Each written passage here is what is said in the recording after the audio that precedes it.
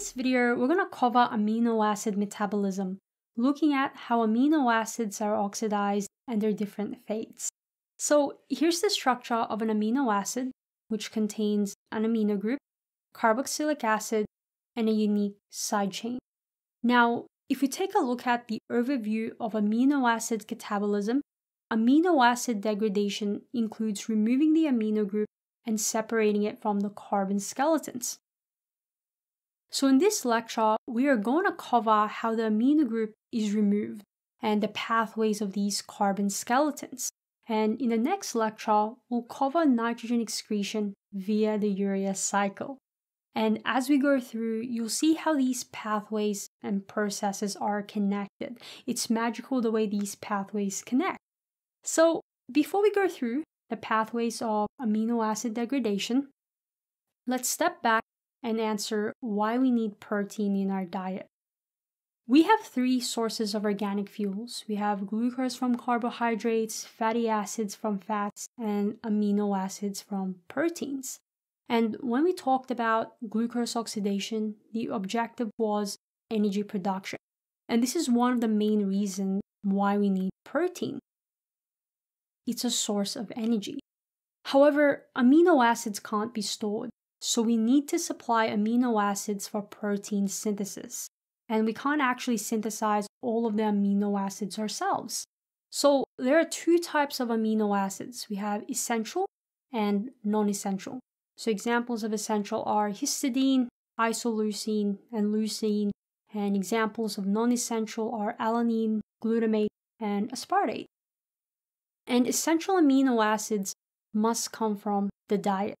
So this leads us to how do we actually break down dietary proteins? We'll just touch on it real quick, okay?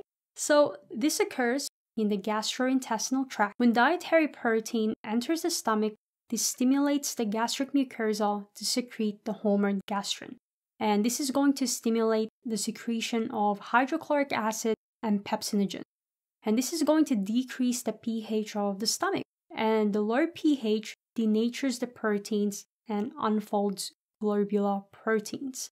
Another thing that happens because of the low pH is we have an inactive precursor called pepsinogen, and this is going to be converted to pepsin.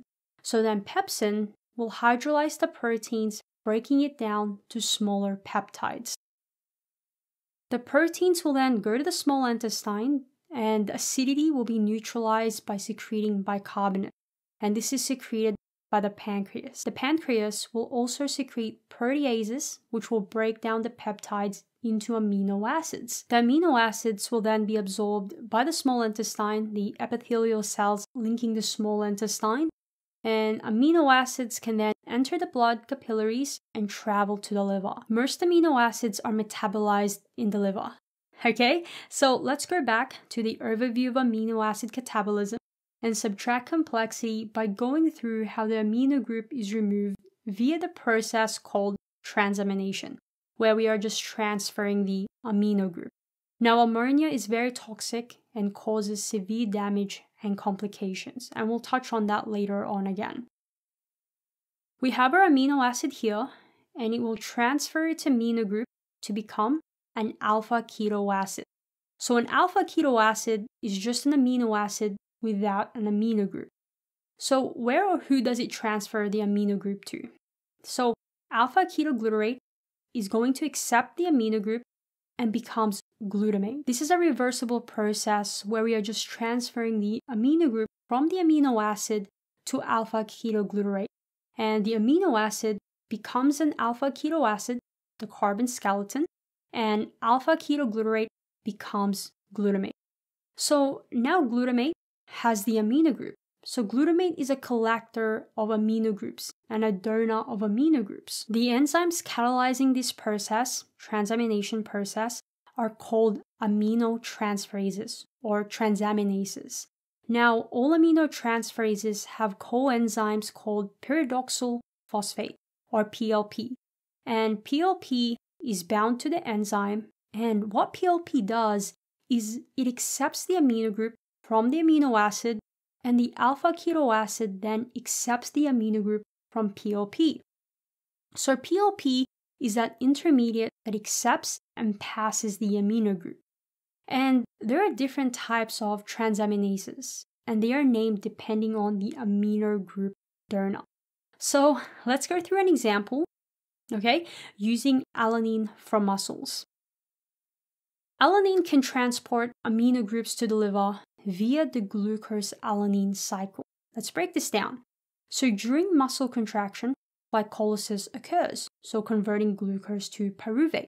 So pyruvate levels are high in muscles. Now, recall at the start of the lecture, I said that amino acids are used as fuel, and glutamate accepts amino groups, so then in muscle, glutamate is going to transfer its amino group to pyruvate, producing alanine. And this is catalyzed by alanine aminotransferase. Now, once we've produced alanine, alanine is going to travel into the blood and to the liver. And once it's in the liver, okay, in the cytosol of liver cells, the amino group from alanine is going to be donated to alpha-ketoglutarate. And we produce pyruvate and glutamate. And the enzyme, you've guessed it, is alanine aminotransferase. So if we take a closer look at the transamination reaction that's occurring here, let's zoom in. Alanine transfers its amino group to alpha-ketoglutarate. Okay, so here's the amino group here, and we're forming pyruvate and glutamate. And once we've produced pyruvate can be converted back to glucose via gluconeogenesis. And this is the Glucose-Alanine Cycle. So now glutamate has the amino group. So then glutamate moves from the cytosol of liver cells to the mitochondrial matrix. And the enzyme glutamate dehydrogenase converts glutamate to alpha-ketoglutarate via a process called oxidative deamination. So the enzyme is removing the amino group so that it can be safely excreted from the body. And we're going to cover this in the urea cycle lecture. Now, recall when you hear a dehydrogenase enzyme involved that NAD plus or NADH is also involved. So in this enzyme here, glutamate dehydrogenase is the only enzyme that can use NAD plus or NADP plus as an electron acceptor. So in this reaction, water is also needed to remove the amino group. So this alpha-ketoglutarate here can enter the citric acid cycle or even be used to synthesize glucose. And that is how the amino group of amino acids are removed via a process called transamination, where we're just transferring the amino group from a donor to an acceptor. Okay, so now let's go back to the overview amino acid catabolism again. And we've just covered how the amino group of amino acids are removed. So now let's go through how the carbon skeletons derived from amino acids are degraded and how they can enter the citric acid cycle. This is beautiful, okay? So there are different paths that amino acids degradation can lead to. The carbon skeletons can be shunted to gluconeogenesis. So gluconeogenesis is a process where we're synthesizing glucose from non-carbohydrate sources when we have low blood glucose levels. Or it can lead to ketogenesis. This is where we're producing ketone bodies. This is our alternate energy source when glucose is unavailable, for example, when we're fasting. Or it can enter the citric acid cycle and be oxidized to carbon dioxide and water. So let's go through how the carbon skeletons that we've derived from amino acids enter the citric acid cycle. So here's the citric acid cycle. Look at its beauty here. The carbon skeletons derived from amino acids can enter this cycle through alpha-ketoglutarate, succinyl-CoA, fumarate, and oxaloacetate. So there are 6 amino acids that can be broken down to pyruvate. So pyruvate can then be converted to acetyl-CoA and enter the citric acid cycle to be oxidized, or pyruvate can be converted to oxaloacetate and be diverted to gluconeogenesis. And the way the cell dictates whether it's going to enter the citric acid cycle or going to be diverted to gluconeogenesis depends on the cell's energy state. So when we have low ATP levels, pyruvate is going to be converted to oxaloacetate. Pyruvate is going to be converted to acetyl-CoA and enter the citric acid cycle.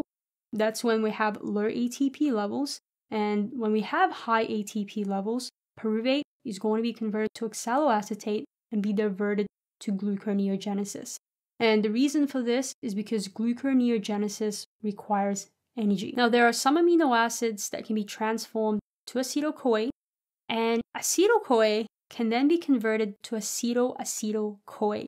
And some amino acids can be degraded to acetyl-acetyl-CoA, and these can produce ketone bodies. Now, there are 5 amino acids that can enter the citric acid cycle as alpha-ketoglutarate. So glutamate can be converted to alpha-ketoglutarate, and there's 4 amino acids that can be turned to glutamate. So we have arginine, glutamine, histidine, and proline. And there are 4 amino acids that can be converted to succinyl-CoA, and few amino acids can enter via fumarate. And there are 2 amino acids that can be converted to oxaloacetate, and again, oxaloacetate can be diverted to gluconeogenesis to produce glucose. So we can see that these amino acid pathways can produce ketone bodies or glucose. Therefore, they can be classified as either ketogenic or glucogenic amino acids. This means that it can be converted into ketone bodies or glucose. So that is amino acid metabolism. In this lecture, we learned the importance of proteins in our diet and how we have 3 organic fuels: glucose from carbohydrates, fatty acids from fats, and amino acids from proteins.